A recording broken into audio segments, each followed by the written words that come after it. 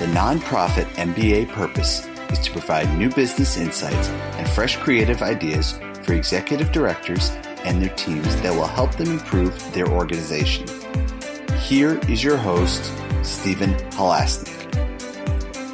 Welcome, everyone. My name is Stephen Halasnik. I will be your host, as I usually am, for today's Nonprofit MBA podcast. For those of you who don't know me, I am co-founder of Financing Solutions, and Financing Solutions is the leading provider of lines of credit for small nonprofits in the United States. Yes, there is a company that provides lines of credit now for nonprofits. We've been doing it for 12 years. It's a very popular product. If you're interested in learning more about the line of credit, please visit our website at nonprofitmbapodcast.com. Again, that's nonprofitmbapodcast.com. We have a sponsor as well for today's podcast. It's Arraize. They're spelled A-R-A-I-Z-E. Arraize Fast Fund Online. They're really, really good software for accounting software for small to medium-sized nonprofits. I'm on the board of a couple of nonprofits, and one of the nonprofits I'm on, we've moved to Arraize. As like most nonprofits, we were using QuickBooks, and we just wasn't doing what we needed. It's great to have software that's specifically made for your industry, and that's what Arraize is. And if you're interested in learning more, please go to their website at araize.com or call Joe at 866-840-7449. And today I'm very excited to be speaking again with AJ Steinberg from Queen Bee Fundraising. She has over 20 years of experience as a nonprofit event producer and engagement strategist. AJ Steinberg has worked on over 100 successful events and raised millions of dollars for organizations with her Los Angeles-based production company. In 2015, AJ launched Queen Bee Fundraising to share the art of nonprofit event planning, sponsorship acquisition, and engagement strategies with organizations worldwide. She is a recognized topic expert and trainer and presents on subjects such as nonprofit event planning, event sponsorship, committee and volunteer leadership, generation giving, and guest engagement. Today, we're going to be talking about keys to running a successful fundraising event. And so, AJ, welcome to today's Nonprofit MBA podcast. Well, thank you for having me, Stephen. So, in one word, what do you think the key to running a successful fundraising event is? Planning. Yeah. I had to really think about one word. Yeah. I was going to say that. That's what I thought. So on the spot.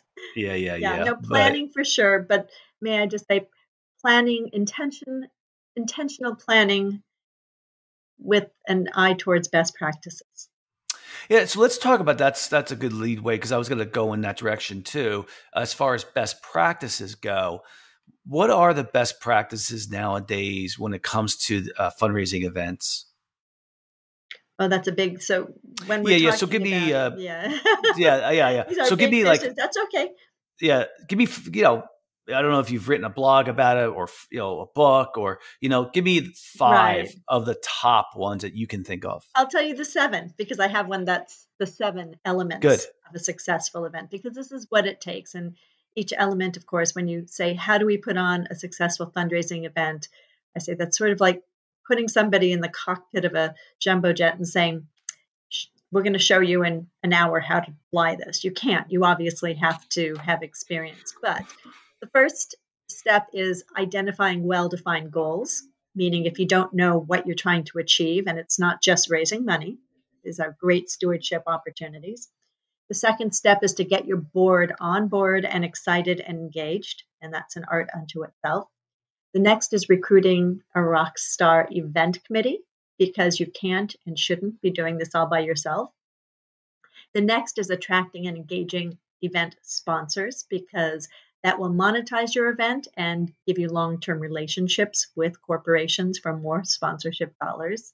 The next is a marketing plan, and that ties into your sponsorships, because you need to let them know how you'll be marketing the event and their sponsorships. The sixth step is having an engagement strategy. People do not just show up and suddenly there's massive engagement. You need to craft it. And it is something you should spend a lot of time and thought on before the event happens. And lastly is keeping the momentum going post-event. You want to make sure that you keep that love flowing. You spend 9 months putting together a gala, and I say it takes 9 months to make a baby and 9 months to make a gala. Well, if you put 9 months and $100,000 into an event, why would you just not stay in touch and keep the stewardship flowing after the event? Why would you let it die? And you'd be shocked how many great organizations just fall flat after their event and don't do proper follow-up. Yeah, I would tell you too. I mean, I went to my first huge gala event and I raised a lot of money. And I think they fell apart at the end by not thanking me for how much money I raised. So yeah. I think, it's really like they thought somebody came up to me and thanked me at the place, which was really, really nice. But, and I raised $12,000. And so I expected a call after, honestly. And that's it. So my clients, in fact, if anybody listening wants this, I have a 3-step protocol following the event of how you should thank each level of donor, each sponsor level. And it's very specific from if somebody has raised money, a phone call from a board member or the executive director is a must. And it should happen within 2 days of the event.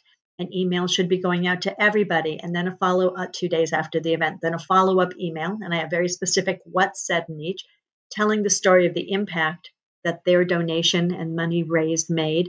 And then 4 weeks later, another follow-up thanking them and saying, the love keeps flowing. This is the impact that we're seeing, and we can't wait to see you at your next event. Keep them in the stewardship cycle. It is not bothering them to get a thank you. Plus, if you're a sponsor, all those leftover the event booklets that are sitting on the seats after people leave, if you're an organization, you pick those up, and anybody who sponsored or put an ad in, you send a hard copy of that tribute book that would have been tossed to them with a personal thank you note, maybe some photos. We even do framed photos for big donors to say thank you for participating. We know you probably weren't here because the decision makers don't usually show up. We want you to see how amazing this event was, and your ad is on page 22. They can see their ad was there. They can see who else sponsored. They can see what happened at the event. And your tribute book tells a story of your organization as well as the event. It is your best marketing tool for saying thank you and for bringing on sponsors next year. So make sure you collect all those booklets and use them for marketing. So when you're brought on to help coach somebody to run these events, let's say, I mean, certainly, and I've told one of my own nonprofits that I belong to that we should definitely have a fundraising event, and they're like in a perfect location for it. So my question is, when they're working closely with you, would you say it takes 3 years to really get it right, to systematize it all? I'm not saying that the first year is going to be bad. I'm sure it's going to be good. If you're coaching them, I'm sure that the first season is going to be really good. I'm positive. But I would also think by the time the third season goes around, because you have the first year you're building, like, I'll use the word methodology, right? You're building it. The second year, maybe you refine it, you learn from that experience in your first year. And then the third year, you start to really rock and roll with, really increasing your goals. Is that intellectually would make sense? But if you work with somebody like me, you're skipping straight to the methodology is there. Right I agree. I get it. I just finished one where it was a disarray. It was a mess. They had already started the process. I'm not even going into details, but I came in and I showed them the reasons that I set my events up like this are very specific. And they made $300,000 and had this whole cycle of stewardship that happened. Another example is a small organization that had a lot of bad will in the community. It was a regional YMCA because they had an unfinished capital campaign. They had $2 million left on it, and it was a big hole in the ground. They decided to do an inaugural gala. Never done it before. It's a YMCA. It's not like a Philharmonic. And they wanted it at the Four Seasons. I was brought in. It was already in place. But because they chose that rockstar committee, we helped identify the rockstar event committee. We chose what I call the Golden Goose honoree, meaning it's an honoree who's beloved, who's really invested in your organization, who will open what we used to call the Rolodex, open the Rolodex for sponsorships and guests. And while they had a very ambitious $100,000 goal, by the time we were done doing, it was not left to chance. It was following my system. They made almost $500,000 at the event because people were so amazed and they were so moved. Plus, the honoree stepped up afterwards and fulfilled the $2 million and completed the capital campaign. And that still goes on. So that first one, believe it or not, if you have someone like me come in and do coaching or work with you step by step, the amount of money you're going to raise and the goodwill you're going to build is phenomenal. But what happens is you need to keep it going. The second one, a little, people are excited. They had a great time at the first one. They're buying tickets. Everybody's still engaged and excited. If you fall flat on that second one, the third one, believe it or not, is a real hard sell, because if you have to build, that stewardship cycle after an event is one moment in time on a continuum. It's one moment. So all the work you do building up to the event is marketing your organization to your committee and your boards. You're getting enthusiasm. You're letting new people, guests are new people. They don't know you exist. When you hit the plateau of that event afterwards, you need to keep the engagement going. Do not fall down. And even my clients do, even though I on their butts and give them my protocols, sometimes they just fall down. I call it thank you week, by the way. So the week following your gala or event is called thank you week. It's a week that nobody takes a vacation like that's everyone a great thinks, idea. And we spend 1 week that's focused great. on thank you and tying it up. And that's what we call it. So I'm not joking to you, there's 2 things you should invest in. It's an event producer who has protocols like me, who has proven this is not just me feeling good. This is me saying this is what's going to engage and capture hearts, open hearts and wallets. Invest in a good event producer. And if you can't afford that, an event coach. And if you can't afford that, please get a day of event producer so that somebody else is running the event. So you can be out there with your donors and your supporters, really making connections. But also, your auctioneer is worth its weight in gold. Your MC auctioneer. Yeah. There was nothing. So here's a terrible story. I'm sorry to give you bad stories, but I really worked close with my auctioneers for 1 month. We spent hours upon hours honing every point of messaging, every moment in the sequence of the event. So I just had an event in May. It was an inaugural event. It was one that was really successful, raised over $300,000. This was a very upscale crowd, hugely upscale. And we were given an auctioneer who was a partner of another auctioneer that I'd worked with that everybody wanted, but he wasn't available. I was a little nervous because I had never worked with this auctioneer. And he showed up. And first of all, he was deaf. I am not joking you. He walked by me and I said, "Hello, so-and-so." And he just walked right by me. And I said to my partner, I said, "Do we have a deaf auctioneer?" So he was deaf. He had this terrible tremble in his hand, and it was obvious he was ill. It was really obvious. He was an older gentleman. He got up and he blew everything. I mean, I kept getting up on stage, and because that's what I've got to keep it moving. We left a lot of money on the table despite the success, and everybody's comment was that was a terrible auctioneer, And this is just something we can't help. He's not a terrible auctioneer. He obviously has a medical issue that popped up. I called his partner and I said, you can't send him out until you sit down with him and have a heart-to-heart about what physically is happening with him, because he literally was trembling. He read, instead of talking to the audience, he was reading it. So I can't take that back. I take responsibility. It has nothing to do with me. They chose the auctioneer, but I take responsibility as like, oh my God, what am I going to do with this? Yeah, I mean, so I'm going to give you some insight from an outsider's perspective. I don't know if everybody's going to be like a duh. I've heard this before, but when you're a donor, when you're someone who raises money for the organization because you believe in it, like I was, okay, you look at, this is your opportunity to see if this organization is organized and if they know what they're doing, because I'm not getting their well, actually I did get the services of this organization that I raised money for and donated for. I mean, really believed in it.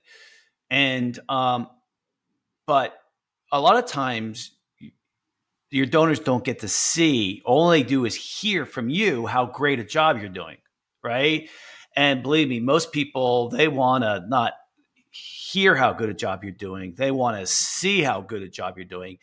And when you're running these events, if it's really well organized, and I get you want to raise money, but if it's really well organized and everything runs like clockwork, and the crazy thing too is that people only remember the worst thing that happens at the event, right? So like the worst and the best. Yeah, yeah, like this event I went to, highlights and the lowlights. Right, this event I went to was huge. All right, it raised $700,000. It was the first time I have ever been to one. The auctioneer was amazing. So you talk about the best thing I remember, it was the auctioneer, right? He was unbelievable, right? And the worst thing I remember is the no thank you for me. And I was for this committee, I was the largest fundraiser by far of everybody that was there. And so, $12,000 was just, I did more than that, but that was just donations. That did not include what people bought at the event, because I had a whole table, 12 people. So, I'm really debating, because now, like, I'm like, I don't know, are they well run here? I really question it. And it's coming up in October again, and I'll be like, I don't know if I'm going to do this thing again. So I would say you would do them a great service in calling their development person. I probably will. I'll just wait for a time it comes up, and I'd be interested to see if they actually call me and say, Mr. Halasnik, are you going to be involved again like you were last year? I'll say to them, I go, I really don't know, because I don't listen. I'm not a petty person by far, but the organization, and there's and I was in the organization as far as getting benefits from it as well. It's a grief foundation, because my wife died, and it was a grief foundation for me and my son, and whether it was during COVID or not, there was a lot of room for improvement. And this is not a small organization. This is a $7 million nonprofit, so that's not that small, right? They should know better, especially if it was me and I was the executive director and my development person had fallen down like that, I would appreciate a call just saying, listen, I was a recipient of your work. It was really meaningful in my family. I want to support you, but let me tell you why I'm hesitant, and you're going to have to earn me back. Because I have to tell you is that this doesn't cost that organization a cent to say thank you. You have a board. Every board member should be tasked with at least calling this many people. It's not so onerous if you break it up. And then what happens is that board may be getting what I call grumpy board syndrome. You sit and they don't want to help anymore because they may be experiencing that same lack of appreciation. Yeah. You're right. Yeah. I think if you really feel that there is value, because how many organizations want your time and your treasure? That's what I always say is there's a million of them that would jump on you joining forces with them. But if this was a really great organization and you feel that it's something that you would like other people to participate in terms of getting the counseling, you would be doing them such a huge service. I always liken it to somebody who you never hear from that friend from a way back when until they want to move and you have a truck. So they want to borrow your truck. So they call you. They bring the truck back, got no gas in it, and then you don't hear from them again until 2 years when they move. You don't want to be that guy borrowing the truck, Yeah, well, I've learned that, believe me. So I agree. Not just I'm so sorry you had that experience. Well, whatever. It's and there were other things that point to Well, issues. I will tell you this too, is that you brought your friends in who made donations and bought things. You brought your friends and colleagues to that event. It's embarrassing to think that they didn't get thanked either. Oh, it's. Oh, I wrote them a maybe personal you hadn't note. thought of it. I wrote them a personal note, though. I know, but it was such a great opportunity for the organization. And so that was easy for me to do because I let them know how, why this was so important. Right. So I am listening to I'm thinking like my listeners right now, and my listeners on this podcast are going to say, I'm doing this, I'm doing that, I'm doing this, I'm doing that. And now you want me to run a major fundraising event. Like, they're not saying that. They're saying, I want to run a major fundraising event, but I'm so being torn in so many different directions. Yeah. What do we do about that? Well, a small organization. So obviously that means you're listening basis small and medium organizations, which yay, small and medium. They're the bread and butter of our world. You need to, first of all, understand what's available to you in terms of assets and resources. And when I say assets and resources, your assets are your people and their connections, meaning, can you really throw a gala at $350 a ticket if the people on your board and your support base can't afford that ticket price? So right there, that's going to downscale you, or you're going to say, yes. I mean, this is the problem people get into. They don't understand why they can't sell tickets. They didn't build an event that will appeal to their base and their supporters and their donors and their wallets. This is such a long conversation, but in terms of a small organization, is that you need a really dedicated committee. And I have 3 words that are on my desk in a frame. It's organization, communication, and appreciation. And those are the 3 things you need to think about every step of the way during event planning. So organization means have your protocols in place, have your timelines in place. And if you need something like that, you can email me. I'm sure that Stephen will give you. Can I give my email if they want it? Oh, yeah. Oh, it's AJ, my name, AJ, at queenbeefundraising.com. And I have every timeline, every list, every protocol that you need. So being organized, meaning let this committee know that it's not that hard because you're organized. You have dates and timelines, tasks. So be organized to start out with will give you your team confidence that you all can do this without just like flying off the handle every 2 seconds. Communication is you need to let your committee know what they're supposed to do. You can't assume they know how to put on a gala. If you have these timelines and these protocols, share it with them and only have 1 committee meeting a month. You do not need a million committee meetings. Everybody doesn't need to be in a group. And then appreciation. If you can be thankful and grateful to your committee, to your board, to your staff who's working hard, and to the guests afterwards like you, that's going to make next year happen even easier. So when you say that they feel overwhelmed, it's just because they don't know the steps it takes to put on an event. It's not like, oh my God, we have to have a huge event. How are we going to do it? It's like, oh, here's a roadmap. We do this step first. We do this step next. We do this step next. So much easier for a staff that's not used to putting on events to follow and succeed when they do an event. And once again, choose the right event. I had one organization that was an international reef check organization that had citizen science. So anybody who was a scuba diver or a snorkeler throughout the world could help to check the health of the reefs.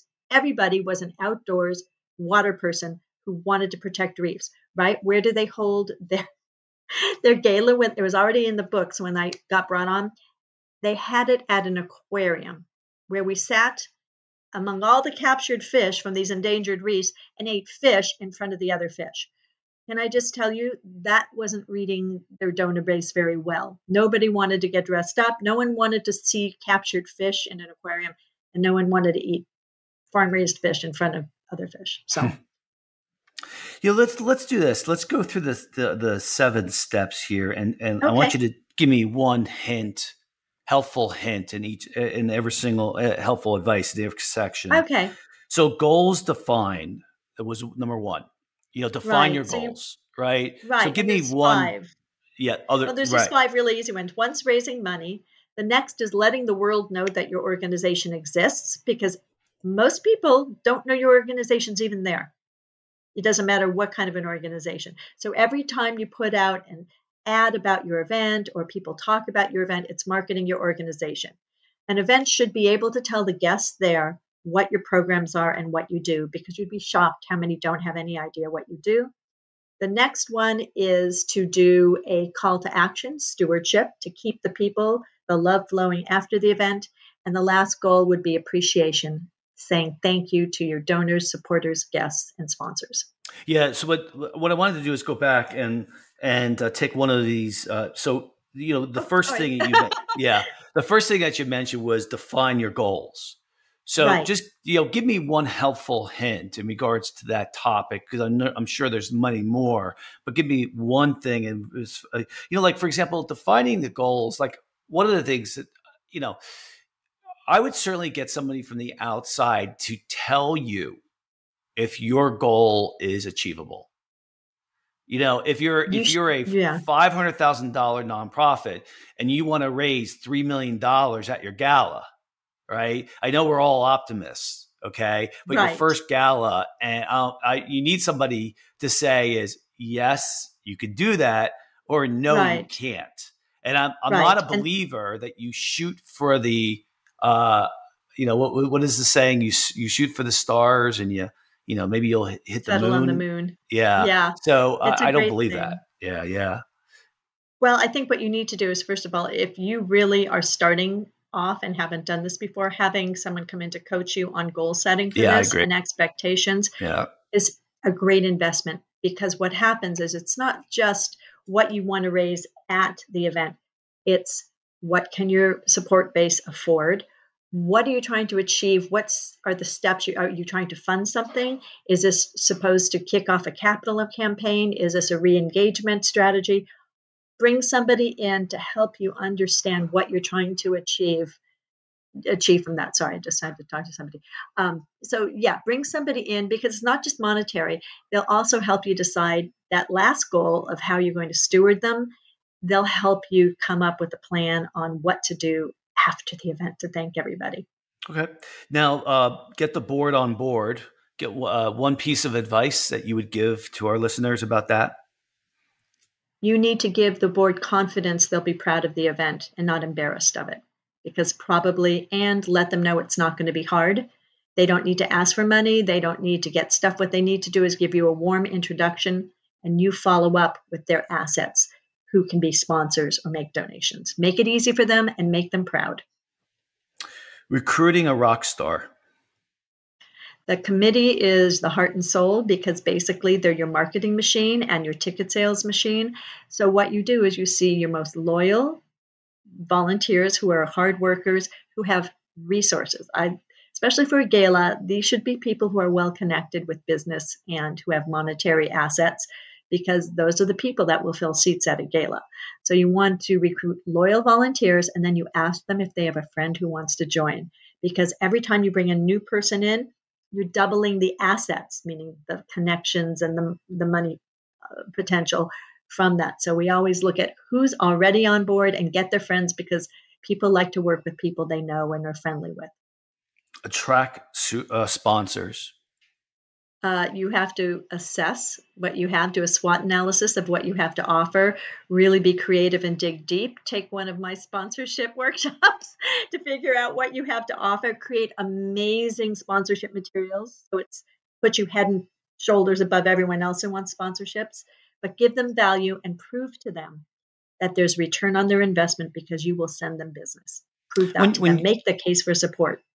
if you've never done an event before, would you say that you need to give yourself a year in advance to put everything together?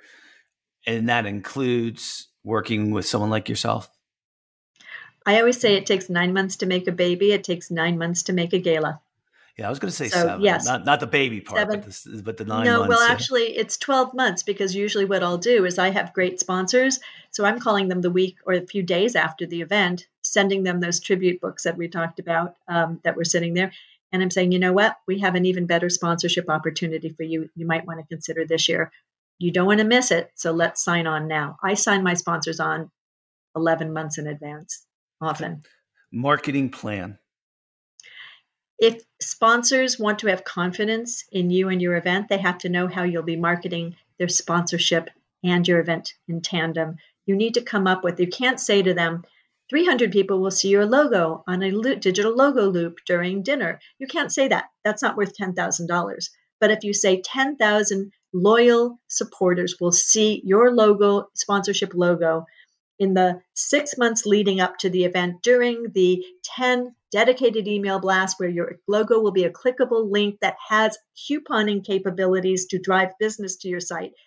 At the event, you will have a tabling opportunity. You will be on the digital loop, and post-event, we will continue to market. So you have to say, we'll be promoting you for 6 months, not just 2 hours at an event.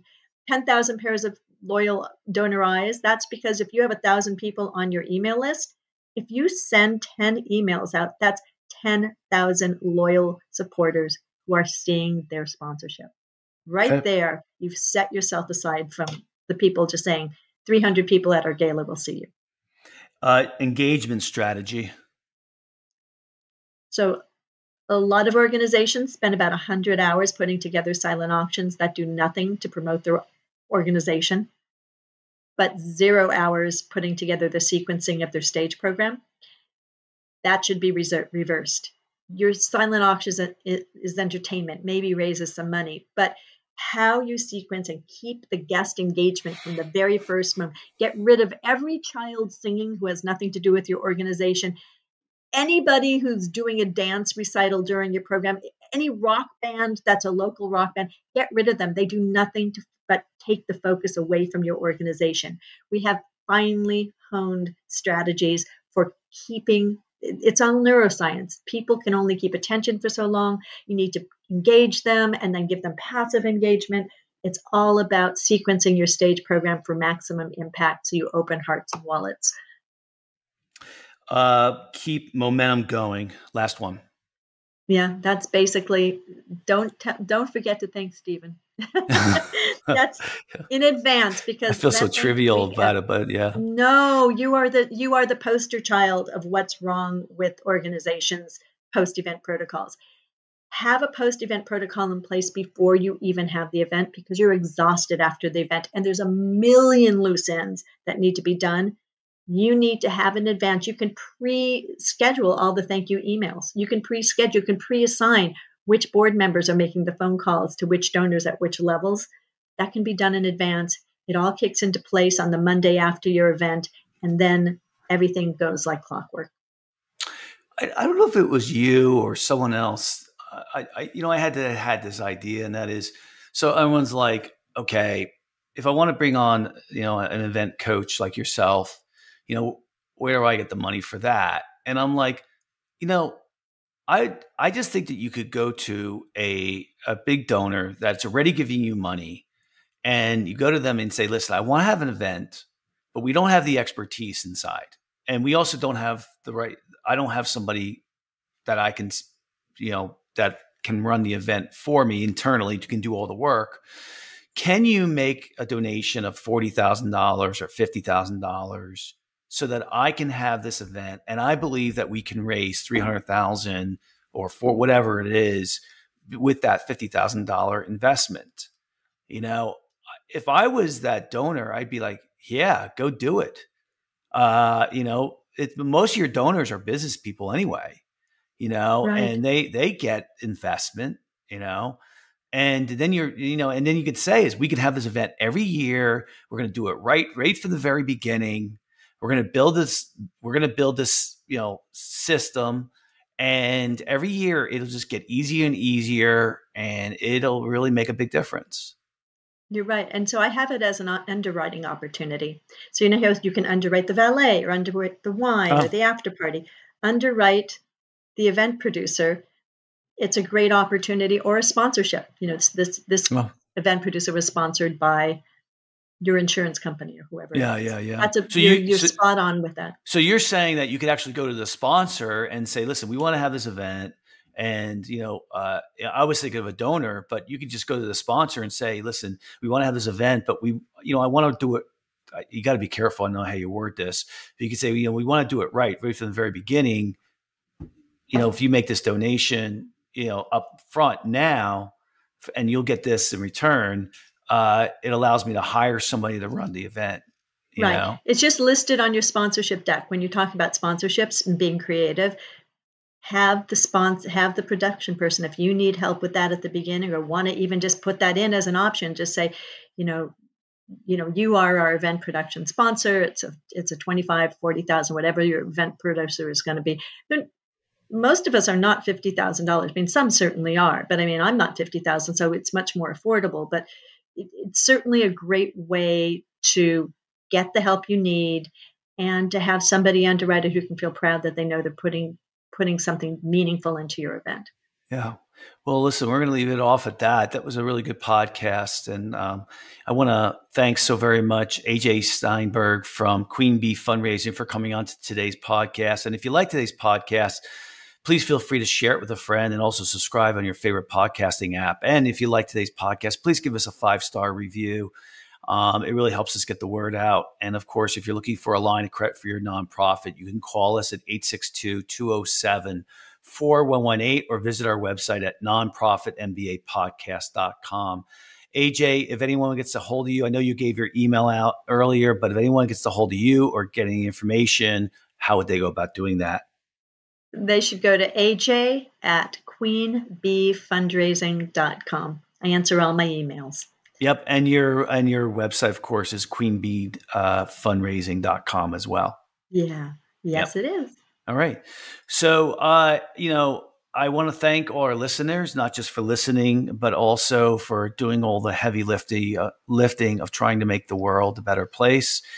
We definitely need you to keep doing what you're doing. I know AJ and I, in our own little way, are trying to make the world a better place, but you guys are on the front lines, and I thank you for that. I just want to remind you is that just you're no good to anybody. You're no good to your family. You're no good to your employees. You're no good to your cause. You're no good to yourself if you don't, you come first. So take good care of your health, because this is a marathon, not a sprint. So make sure you're thinking about yourself every day and taking good care of yourself. Other than that, thank you for listening to the Nonprofit MBA podcast. It's like our 450th episode. It's been very, very popular, and I'm happy to do it. It's a lot of fun. I learn a lot from people like AJ. Have a good day.